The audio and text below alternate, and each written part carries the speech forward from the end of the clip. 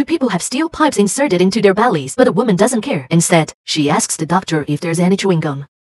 Excuse me?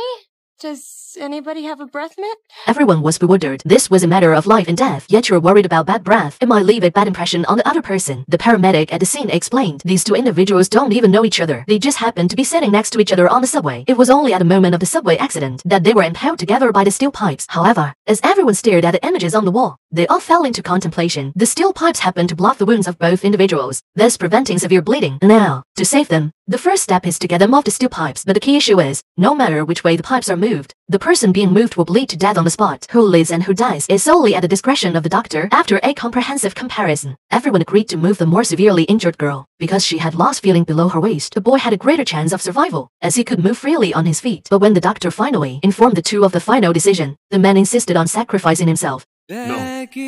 No. Anybody